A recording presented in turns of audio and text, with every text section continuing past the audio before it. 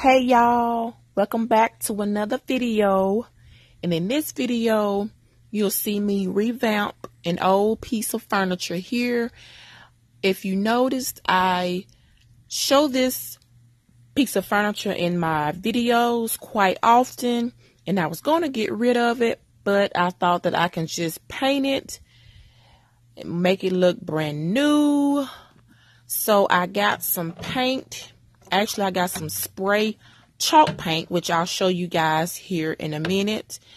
I got that and I spray painted the outside. Of course, I cleaned it off and everything, and that's just the inside of it.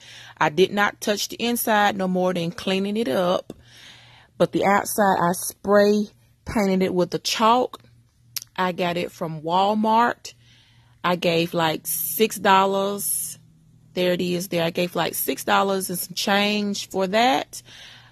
And I used, I think, 1 or 2 cans on this piece of furniture. But later on, you will see towards the end of the video how it came out.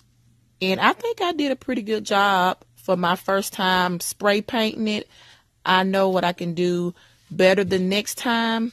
But, so yeah, so I hope you guys enjoy this video, and I will be back in a bit.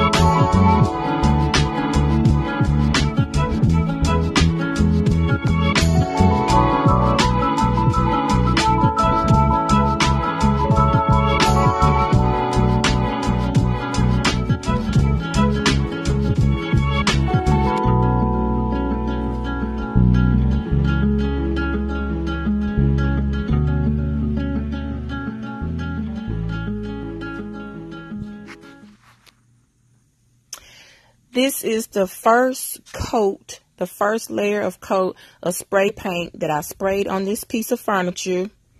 Also, I had to put tape.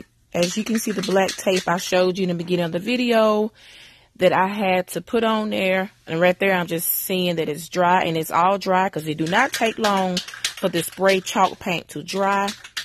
But like I was saying, I put tape on there because I did not know how to take the doors off.